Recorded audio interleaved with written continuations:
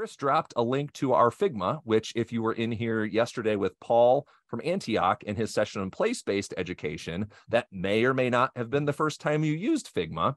It's a tool that Chris and I have used in our in-person professional development, our virtual PD in particular. And I don't know, it's just a great kind of unflattened, flipped tool that you can use to get audience interaction, to showcase information that people can go through at their own pace. They don't have to wait for you to go to the next slide. They can take in that information as they go, offer their feedback, etc. We'll use a little bit of that, but today is primarily going to be for us to be able to talk to you a little bit about what this program is, get you actually on the website, using the tools, messing around with it, give you time to ask us questions about it. And then we actually have kind of a cool opportunity for you to potentially get involved in designing more of these lessons with us in phase 2 of this program. So that's kind of how we'll chunk this out. A third of about what it is that we're doing, another third kind of showcasing it, and then the last third perhaps going through it. So yeah, we'll talk a little bit about who we are, what's our IDS curriculum, how you can use it, and then how you can get involved. So I think most people in here probably know who Chris and I are, but my name's Nick. I'm the creative director. I live here in Iowa. I taught social studies for 10 years before jumping into HRP full-time. And Chris? And I'm Chris. I used to teach digital design and social studies. I'm the executive director. And heads up, I did have the follow feature on that. If you don't want to like manually move around the Figma for this part, if you click on the little C in the upper right, or maybe in the middle of your screen, you can just follow me. Otherwise, you can move around with either middle mouse or the little hand tool at the bottom. That's a good call. We didn't onboard people with the tools, but yeah.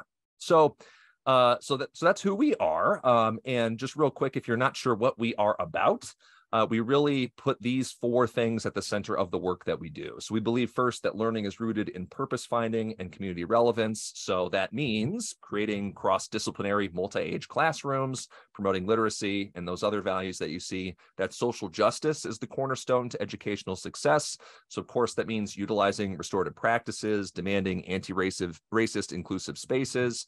We believe that dehumanizing practices don't belong in school. So that is redefining and reevaluating assessment and evaluation, reducing homework and the like. And then, of course, that learners are respectful toward each other's innate human worth. So that's, of course, centralizing mental health and social emotional learning, ensuring a thriving public education, and some of those other things that you see here that we can use to restore humanity to education. And we do that by 3 parts. So informing, a lot of you have listened to our podcast, given us feedback on there. Some of you in here may even have been guests on there because we love to talk about the incredible work that you're doing. You may have contributed or read writing on our writing page. And if you haven't and you want to, you can certainly reach out to us with proposals for that as well. And then we also host a research database because, of course, progressive education is research-based practice, research-based education. And there, we guide educators in that too by offering a number of open education resources that you can use in part or in whole. You can remix them. They're Creative Commons. Yeah, use them for whatever purposes you want to in your classroom and in your own, teacher-led PD in your own context there too. We also have a YouTube channel where we try to, grow our audience beyond just educators who might click through on our resources, expand the conversation into young people as well. And we've also had our Edufuturism learning series where, we try to also expand our imagination of what education is or could be about. So between all of that, there's enough content materials for people to spend weeks on there. And many of you I know have. And of course, we grow a movement toward education by hosting events like this, like the one that you can see here, our in-person conference we co-hosted with Holistic Think Tank in Columbus, Ohio this last spring. And of course, then through our Discord channel, which is always there for us to continue the conversation even after this conference is over. And there are a number of ways for you to get involved with us there too. So yeah, any way that you can get involved to inform, guide, grow a movement toward progressive, human-centered education is why we're here. So Chris, what's our vision of the IDS? What is Sure. that? So If you joined us yesterday or 2 days ago, actually, you might have seen the session from Holistic Think Tank, which talks about this idea of an interdisciplinary curriculum. And the goal of our organization and those that we're working with is not simply to talk about theory, but also talk about praxis and give tools to educators to actually do this stuff. And a point that we make is that all of it should be available for free. So the interdisciplinary curriculum is a free resource for teachers that you can adapt and utilize in your classrooms. And I'm just going to kind of give you a brief summary of what this is, and then give you a link to actually play around with it because the draft version's already out. So the idea is that this interdisciplinary curriculum gives students the ability to look at complex problems in the world and to look at themselves as learners and to build upon that.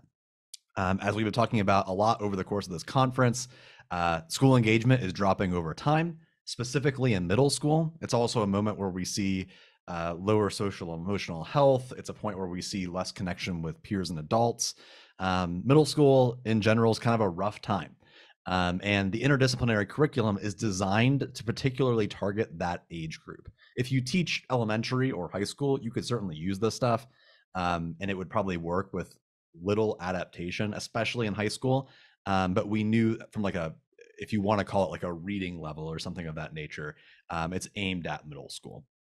And we had said this in our opening session, but we're viewing this through two different lenses. The interdisciplinary curriculum looks at both the idea of wonder, as in looking at really interesting concepts in the world, like the concept of infinity, the concept of scale, the history of mathematics. There's a lot of just random stuff in there, but also the idea of community action, because we need creative, engaged learners to face the various threats of the world and to build a better world together.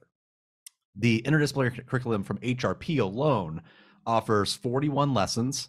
Each of those has a student guide and a facilitator guide with like basically the answers or like discussion ideas. It's 629 pages long. It's a beast in terms of content. It contains a pedagogical guide on how you could go about implementing it, as well as an impact guide, which is taking all of these lessons and doing projects with them over the course of multiple weeks. We've also given project starter ideas for every single lesson. I'll show you an example here in a minute, but every lesson dives into how you could incorporate this in each of the like core subject area courses, as well as art and phys ed, and just different project branching ideas that would be interdisciplinary in scope. So these lessons are designed that you could incorporate them within an individual class if you need to, but in a perfect world, it would be either a separate period or a way that you can combine with other educators and teach it together. Because at its core, it is tackling every single subject all at once. In terms of what that looks like, again, we have this pedagogical guide that kind of frames the whole thing. We have what we're calling action lessons that inspire wonder and community action, which you'll be seeing here in a second. That hopefully will inspire some teachers who maybe, they could be folks at this conference, but I'm going to guess a lot of them would be folks maybe who are down the hall that are a little skeptical of trying something new. Well, here's a resource to get started. And then you take those ideas and incorporate them into project-based learning and doing something that's hands-on, multifaceted, and extended. I'm going to jump way over here to the left. We designed the curriculum with 3 principles in mind. The first is that the entire thing is modular in the sense that I am sure that everyone who has used a curriculum as a teacher has picked and chose which things they actually are going to teach and then modified everything else. Rarely we just kind of like take it and do the script. So it's divided up into subsections, knowing that folks will pick and choose what parts they want. It is also progressive in nature, which we're loosely defining underneath these 7 concepts. It embraces a universal design for learning. It was reviewed by a UDL specialist who focused on like anti-racism, disability activism, and things of that nature. It focuses obviously on experiential learning and PBL because that's what it builds into. About sharing power with students and giving them the tools to navigate their own learning. It's cross-disciplinary in nature. You could incorporate it into any subject area class and probably make it work. It's multimodal. A lot of it is not just reading. We incorporated videos. There are, to my knowledge, Nick, I don't think there's any slideshows. They're all pretty much hands-on activities. There's a couple that are a little bit more intense that involve some reading, like reading discussions and things like that. But most of them are like drawing things, making things, moving around the room, that kind of stuff. self-determined in the sense that kids are, again, guiding their own learning. And finally, we have an assessment system in there that, if you use it, is all about the idea of reflective thinking and kind of gauging what you understand. Nick, did you want to jump in? Yeah, I was just going to add to that too. Since the curriculum itself is open-ended, is an open education resource. The links within it as well link to primarily free, accessible resources too. Now there may be regional, depending on where you're accessing it from around the world. But we tried as much as possible within there to access virtual resources and those kinds of things that are just freely available on the internet. Some of the recommendations might be for book studies and some of those, but nothing in the curriculum, in the primary curriculum materials, is going to require you to buy a class set of anything or even print things out unless you have the ability to do so and want to. So that was at the forefront of this too. Right. I should also add that because this was prepared in conjunction with Holistic Think Tank, which is a Polish-based organization, the curriculum is kind of worldly in scope. They're not aligned necessarily to US standards explicitly, but they would align to US standards because there's no way we could write the standards for every single state, if that makes sense. And as a result, there's a lot of like worldly perspectives throughout. We did use the SDGs, the Sustainable Development Goals, as our model for how to implement the different lessons that kind of guide our work. The final facet is that it's extendable. This is a screenshot here of the last page of every single lesson in the 41 lessons. And you can see each one contains 3 take it further activities, which are like ideas for projects.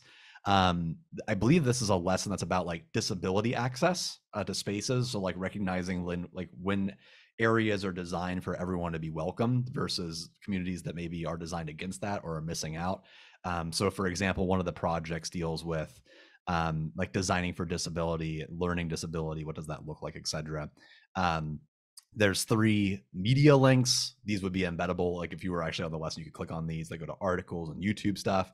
And then finally, and I think this is the coolest part, there's extension activity ideas for every single core subject area. And we tried to make these actually interesting. As we know, teachers will design a wicked lesson. And we were just trying to think to ourselves, what would be the starting point? Like, what would be the few sentences that could inspire someone to take this thing even further in their class? And you can see like 2 examples here. In language arts, maybe you're talking about the idea of, does listening to an audiobook count as reading? And you could take that into a class discussion. You could listen to an audiobook. You could look at the research behind it. It would be fascinating.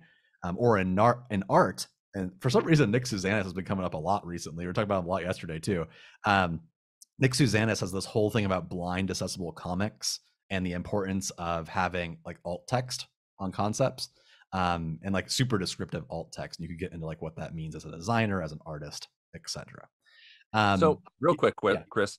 Yeah. So the cool part is that you can just do the lesson just straight up out of the box. Just say, hey, I'm just going to do this lesson with my advisory class because I see them once a week. And this is a cool thing to do that just isn't us sitting around checking Google Classroom or something, right? Like kind of, I think about what kids did in my advisory. Or this could be the focus of, some a team level work that you do to say, well, we'll make the primary lesson the focus of all of our classrooms, but then we can break out into our disciplinary focus and say, hey, what is this going to look like in math? How do we extend this, into that disciplinary space? What does this look like in science or social studies, PE, art, all of those kinds of things too. So the idea is, again, take it in whole or take it in part, mix and match, use the tools that are going to be the most interesting, useful, successful for you in your individual context. And jumping over to Natasha's question in the chat, which is, are the extensions all discussion based? And they're all starters. So certainly a lot of them are going to be like discussions or readings or like spots that you could get started thinking about these things. But at times they will dive into like actual activity starters. For example, the social studies part actually has that link to exploring your cultural iceberg, which is a really interesting activity to get started. Or the phys ed one here is actually creating an action plan on universal design in physical spaces. Some of these also, in terms of this media section, have actual tools as opposed to articles or YouTube videos. The lessons themselves, which is like the bottom half of this presentation, are like the actual activities, like the spots where it's just like the full lesson. This is just at the end. Kind of with that said, here are example of 4 lessons that you could find on our website right now, of different action lesson examples. And again, all framed around 2 ideas, either wonder or community action or both.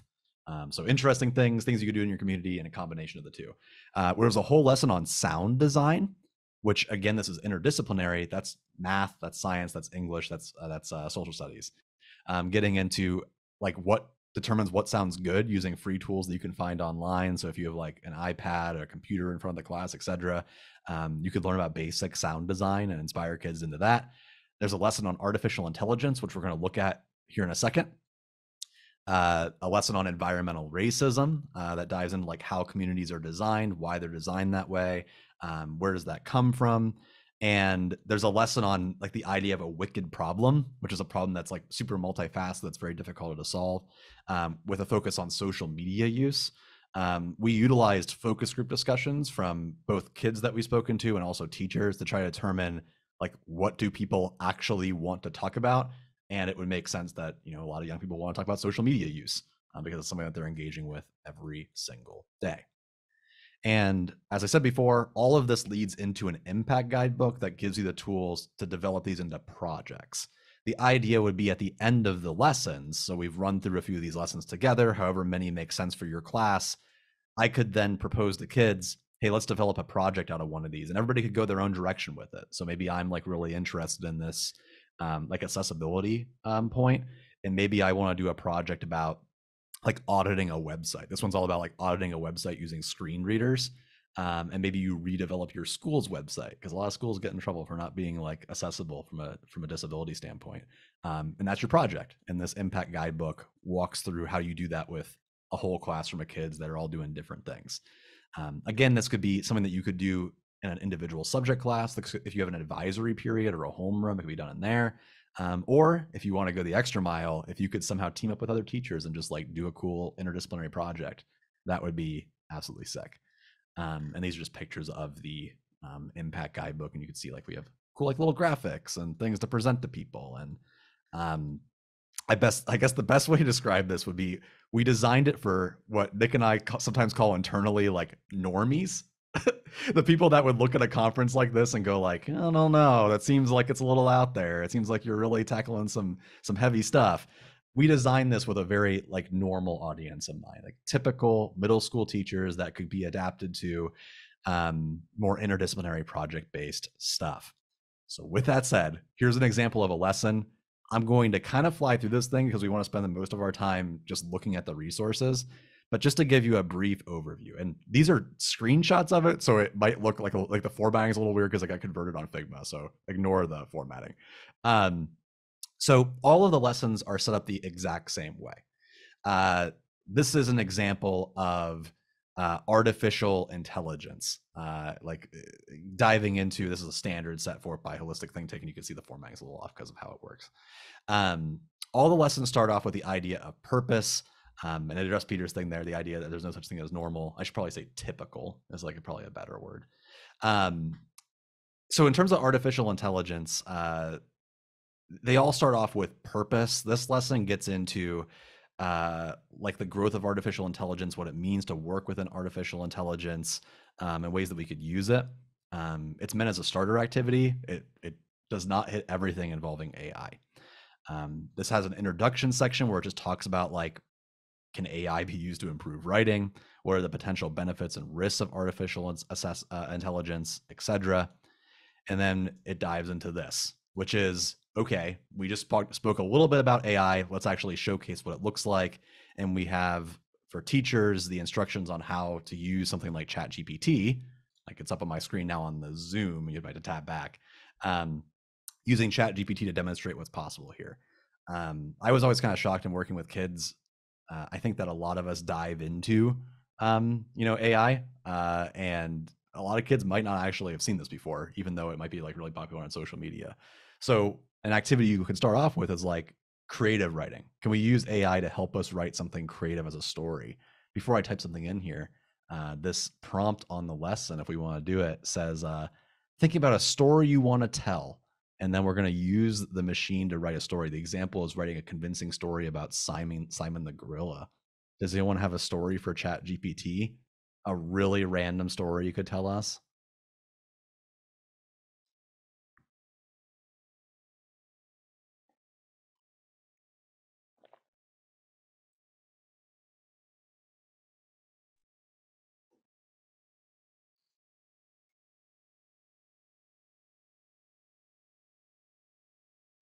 Write a story about how my Roomba keeps getting lost on the way home.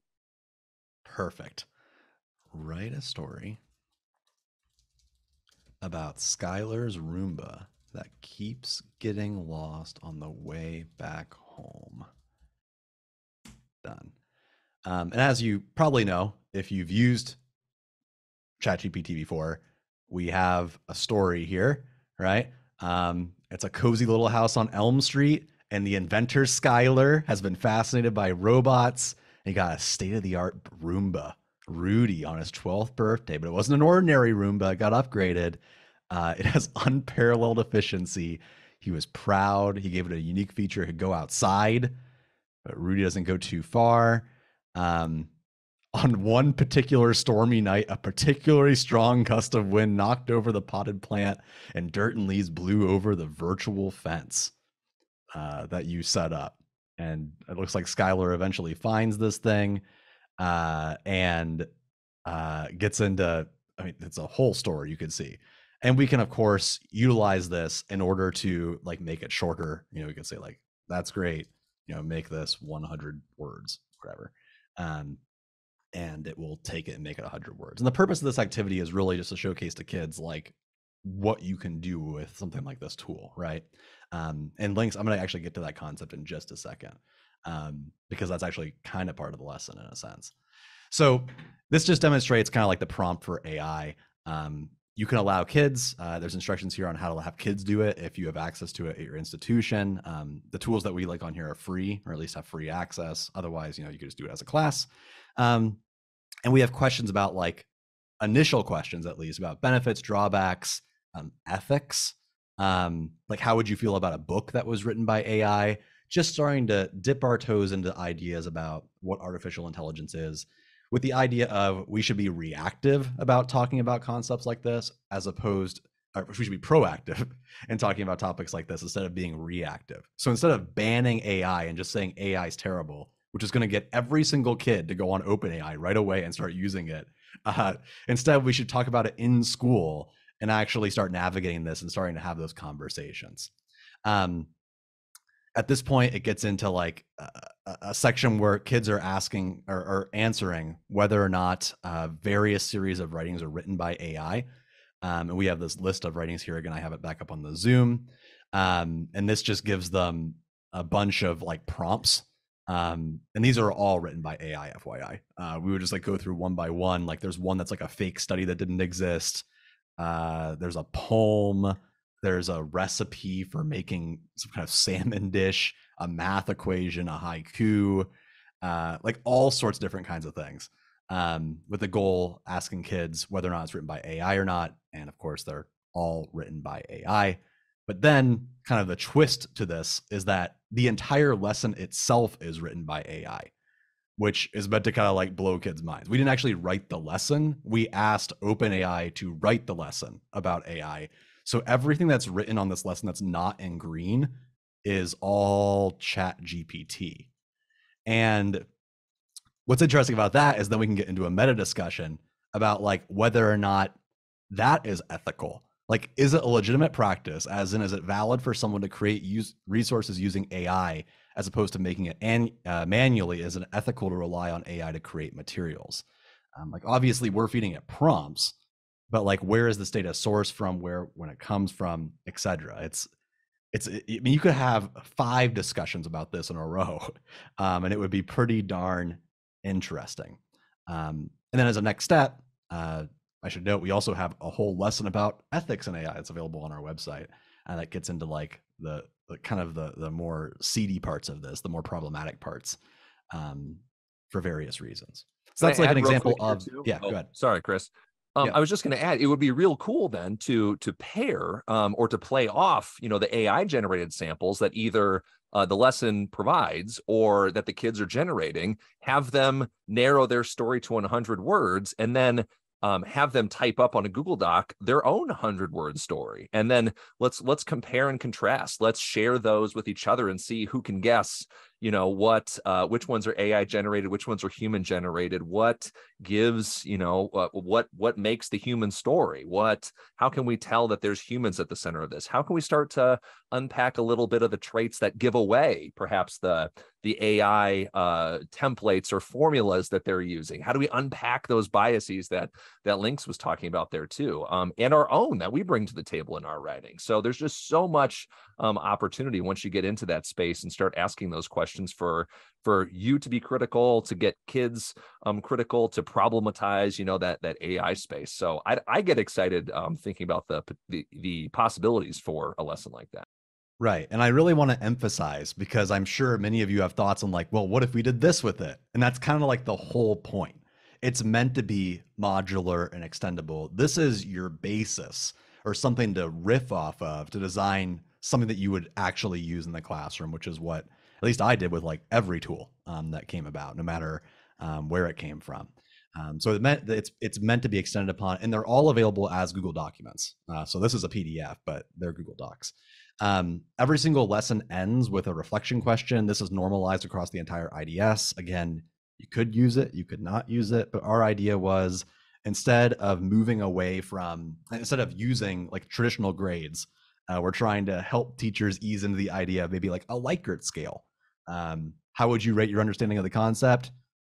Sad to happy. And I could just review this really quickly as a teacher and see whether or not they got the overall concept of the lesson. And again, there's a facilitator guide for all of these.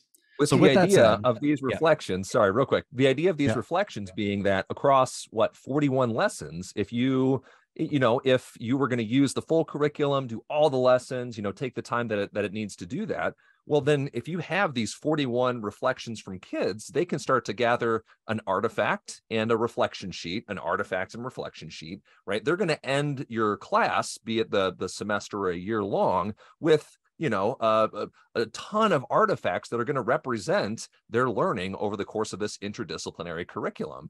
And so those reflection sheets and the activities inside are also kind of geared towards those more holistic assessment types as well. So it's meant to facilitate a portfolio led approach, a student-led conferencing approach to assessment. And especially as we start talking, with Aaron Shorna, Unruler and stuff, how those tools can help facilitate it, right? It just helps teachers make the shift away from traditional grades and grading more towards those student-centered, holistic versions of assessment and evaluation. Right.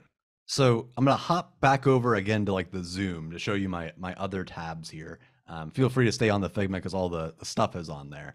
But just to showcase some of the links that you'll find within the first, and Nick put this in the chat, is a link to the entire curriculum, which you can feel free to play around with here. As you go onto the website, you'll see kind of just an overview of what we just said. Again, this is sponsored and partner, we're grant funded by Holistic Think Tank, which is where this comes from. And they've set out these standards, which are, I think, a pretty good interpretation of like holistic standards, everything from like looking at curiosity to self-care to trust and hope. And the link is completely cool to share. It's on our website. It's all available for free. It's all Creative Commons. It's all there to be used and adapted. Again, it's all available for free. This website goes through, it has links to the pedagogical guidebook, the facilitation guides, etc. It's all there.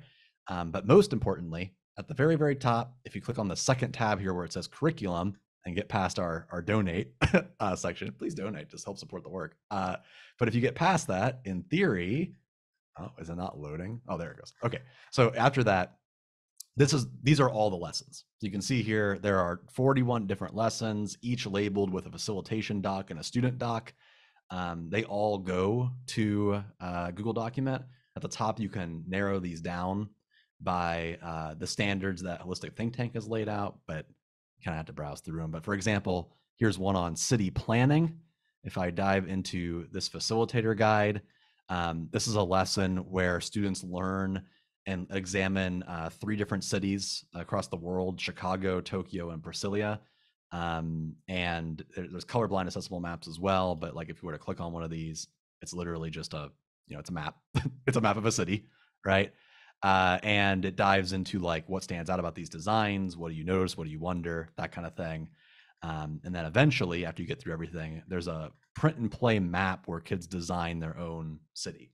Now, there's like ways you could riff off this. If you had like a computer lab, you could have kids use like SimCity or something, or Pocket City on their phone. Like, you could have them design cities, but it's there. In terms of the flexibility, we actually designed this with the idea that teachers would just like tear this entire thing up. As someone who is, Nick and I are both very skeptical of scripted curriculums and their ability to meet the needs of the kids that are in the room. And we also want to treat teachers as artists. This is meant as a supplementary tool and a space where you can just kind of take things as needed and make something that makes sense to your community with that pedagogical guidebook in mind. So there's a foundation of things that we're looking for, like universal design for learning, like hands-on learning and project-based learning, et cetera. That's the foundation. And these are the tools to help get you there. We designed it for you all in mind, knowing that you're going to take the awesome radical idea and then totally, just go bonkers with it. So this is like just the start of that seed of the something cool that's going to launch into a place that you never thought that you would land, but you got there based on iteration. I want to answer something somebody had direct messaged me about translation, and that I think was more of a salient issue when these were just static fixed PDF documents, kind of like what you saw in the Figma. But with these being Google Doc based, the idea for us putting them on Google was that Google will then offer the tools for you to be able to access this and translate them into whatever language is necessary. Spanish, Japanese, Polish. When I was in Poland talking to teachers about this last month, it was super easy for them and myself to show, like, hey, here's how you can translate the doc, obviously with caveats, but then you can, roll it out to your kids in whatever context without doing the work of going through and translating a PDF and et cetera, et cetera.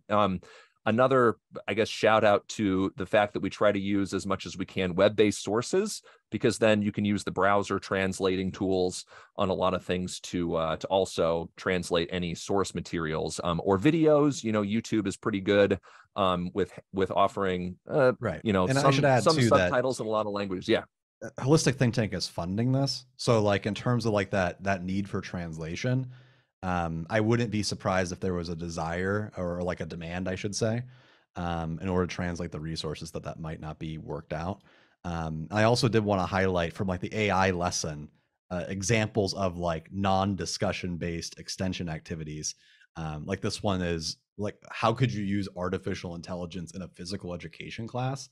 And one idea that was fascinating to us was the idea of having kids generate workout routines using AI, and discussing whether or not those workout routines are safe.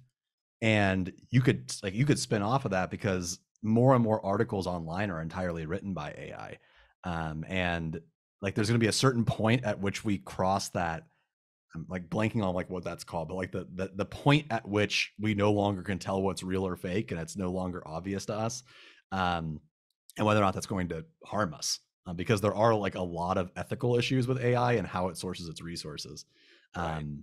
But I like the I like the idea of generate the workout, either try it or evaluate it first, see if it's something that like is usable. Same way with the recipe too, like have it generate a recipe, like let's try to follow this recipe or whatever, because that is like a low stakes entry into being critical of those things, right? Well, if it didn't get the recipe right, if it doesn't understand human physiology and how workouts work, can we trust the information about history or, science or some of those other things? And I'll address too here Carla's question. This is at least one of the approaches that Holistic Think Tank had funded and had talked about in their session on Monday, I believe now. It seems like so long ago, but we were one of the grantees in that round one.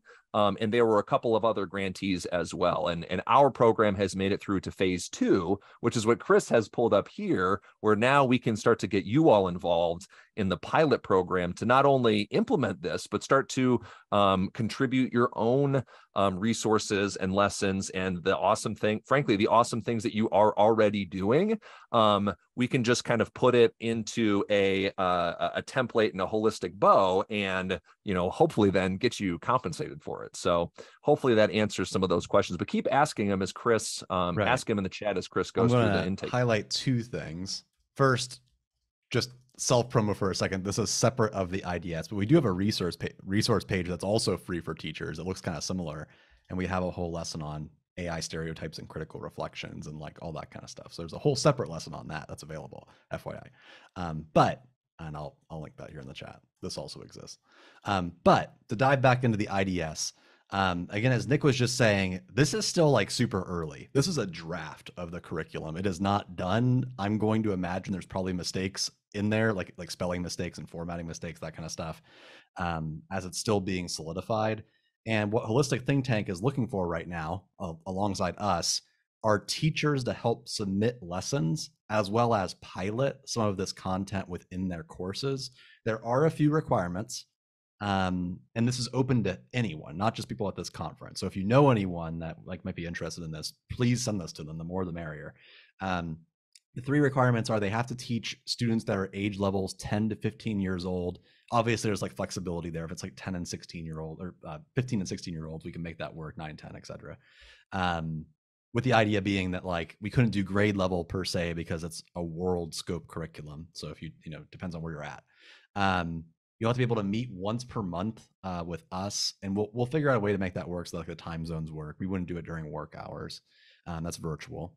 And the big piece is they're looking to develop 10 IDS lessons. And what that's defined by are kind of these 3 bullets. An IDS lesson is an interdisciplinary lesson that is 60 to 90 minutes, roughly. Has like activities, readings, discussions. The more hands-on, the better. It has to use web or print-based materials that you've created or like Creatively Commons license. So like you can't just take another lesson that exists online. We just try to use like copyright-free images, that kind of stuff. And then finally, it has to be interdisciplinary in scope. You can put your own subject angle twist on it, but it could be adaptable to other content areas. So for example, we have a lesson called The Roots of Mathematics, which is all about the history of math. It talks about math-based concepts, but it's also really a social studies and humanities lesson. And there's a spin-off for science in there. Same thing with like world religions. It could be applicable to any content area. These can be made from scratch, or you can just adapt it from stuff you already have. You basically, when you submit these lessons, they're released underneath the Creative Commons for free, underneath Holistic Think Tank. So it's not like you can't use your own work anymore. It just gets transferred over with a Creative Commons license to Holistic Think Tank, and it's released for free. You can use licensed software. That's perfectly fine. If you're the one using it, we try to keep it, if it's aimed at kids, we try to keep the materials free, if that makes sense. So like if you want to make a guide, you could use like Photopea if you wanted kids to be using like electronic software instead of Photoshop. I think that's what Monique, let me know if that's what you're asking. Finally, it is paid. I probably should have opened with that, but you do get paid for this. Amount kind of TBD. I believe the range that we were told by Holistic is between $1,000 and $2,000 for participating in the cohort. This is over the course of the 2023-2024 school year. So kind of that will come out. Yeah, if students are using software, I would stick to like freely available software to keep it as accessible as possible. But I think for those ones that you're listing, we could probably find a free alternative to one. And if that's something that you're looking into, I'm more than happy to help with that, because that's what I did. That's digital design. That's my background too. So real quick, the idea with us presenting this to you all is thinking, okay, you're all educators who are thinking in these expansive interdisciplinary ways already, and you're doing project-based work.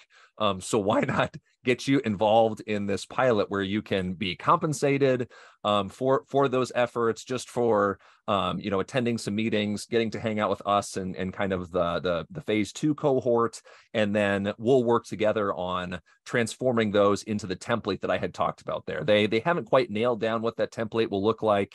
It's a pretty easy process. If you've seen a lesson template in your life, you kind of know what that looks like. So there's a holistic one that we would use to do that. And then, yeah, the cool part too is then you get to kind of propagate your own influence outward as the program grows and as the resources grow. If we have 10 teachers contributing 10 lessons, that adds 100 lessons to our 41. And right, then the program gets even more awesome, shareable, etc.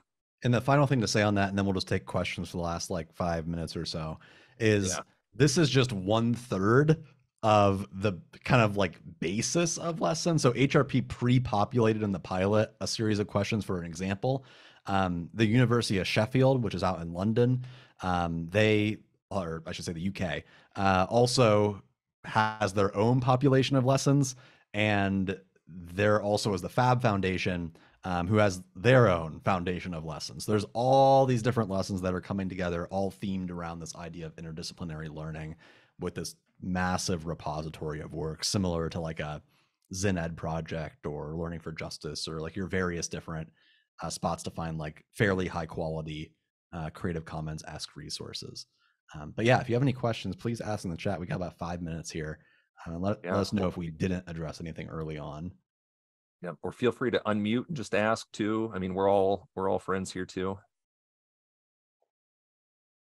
But yes, to address, Carla and a couple other people have asked, share that form. It's linked on there. We'll send it out with the conference materials at the end of the week too, just to be like, hey, this pilot that we were talking about, share this, sign up, and we'll go from there. Yeah.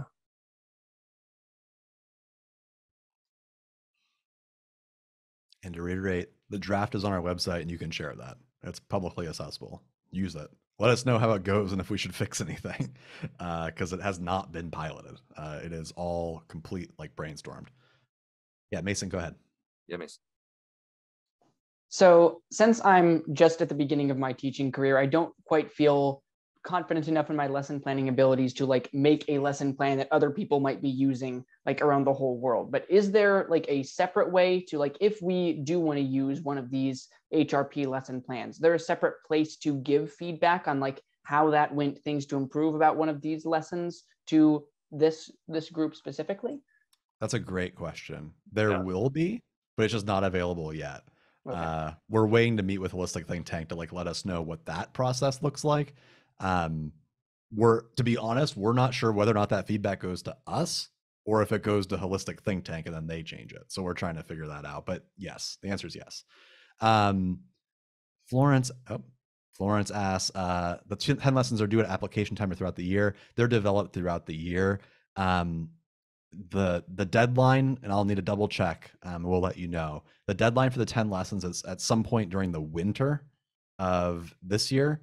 And then there's an opportunity to test some of those lessons in the spring of next year, is like the timetable for this. This is all fairly flexible, as many things are. You're working with folks, this is the Holistic Think Tank and Human Restoration Project. So like we're pretty like malleable about that if for some reason it was like, hey, I can't get 2 more lessons until February or whatever, fine. Like we'll figure out a way to make it work with you. This is a small cohort. We're looking at like 10 people that would be joining us. Monique, go ahead. I just want to reiterate because I want to make sure that I understand. Sure. So for step 1, you sign up to contribute to the thing. Then from there, you go through all of the lessons to see if there's anything that vibe with you, or you create your own. At what point does AI come in? Because I'm totally, I came in half an hour late, so I'm sorry. So I'm you're good. You're good. So on our website, if you go to, let me scroll up here. If you go to the front page of this IDS website, and then scroll down just a little bit to where it says competencies, these are the like quote unquote standards. If you click where it says read more, there's a lot more information about these standards. But the idea would be that you look through either existing lessons that you already have, like that you've made over the years, and or maybe one of these sparks an idea that you have to create a lesson, and then you convert it to the template that Holistic Think Tank provides to make it interdisciplinary. And that's it. Okay. I was way complicating it. Okay. Fantastic. No, yeah. It's the AI thing was just our example. The topics, concepts, themes come from all across everything. We were just doing the AI one so you could showcase what's there, and also so you could use that stuff too. I should add that another way of saying this is that if you have, as I'm sure many of you do, like 100+ lessons in your back pocket, and some of them are really good, and you share them online, well, now you could share them underneath the Creative Commons license and then get paid for them. So that's another way of saying it. Yeah, and it's, I mean, you probably just have, if you were like me, I never made a lesson plan. So if you have like just the cool things that you do and want to, you know, put them into a structure to make them useful for other people, that was always the part that I struggled with, was the, let me explain to you the 10-part process that this goes through, then yeah, that might help, you know, even just spread the word amongst your own colleagues, and again, spread the influence amongst other people too. Yes, and Carla, when this recording is available, absolutely send it. It'll be on YouTube, so the entirety of the internet will be able to have access to this. So yes, the competencies are the anchor. Yes, and those are just the 10 things that Hannah, that Holistic Think Tank developed there. Chris is pulling them up there. Yeah, agency, adaptability. Can you go to the big image, Chris? Yeah, so you can see like these are the like headers that we have listed on that website. And then if you go to that link, if you go to that link that's on here where it says read more, that takes you to the HTT website where you can see there's like subtopics. And here's the deal, right? Yeah. When all of you awesome people who are already doing progressive things, you can connect any of your lessons back to adaptability, curiosity, concern for nature, self-care, all of those, or tweak it a little bit to slightly align with one category over the other. So pretty much Chris and I's approach to designing our curriculum is like, let's kind of have this list in the back of our mind. What kinds of cool things do we want to do with kids in this curriculum? And then we'll work backwards to kind of make them fit. So yes, that's the loose anchor, but very last thing I'll say about the standards, then we'll wrap up, which is like, they're very broad. If you've been like very much involved in like the PLC world of like aligning things to standard 1.1, don't think of it that way. Like it just needs to have the vibe of proactive action for the future, and it meets that standard. That's why the lessons are so like all over the place. Like we have lessons on everything from again, designing cities to making and mastering music. Like it's really all over the place, and that's intentional. Like we want to be very broad to appeal to a variety of different interests. Yes. All right. Well, my goodness. Yeah. Thank you all so much for joining us here. And again, if you want to get involved, we'll send everything out. You can share the video, you can share the resources. My gosh, thanks for spending time. Be sure to take a break, take a walk, go use the restroom, let the dogs out, whatever you got to do. And then join us here at the top of the hour for Cortico and Local Voices Network as they talk about the work that they'll do too. So awesome. Thank you. Thanks, everybody. Catch you soon. Take care. See you soon.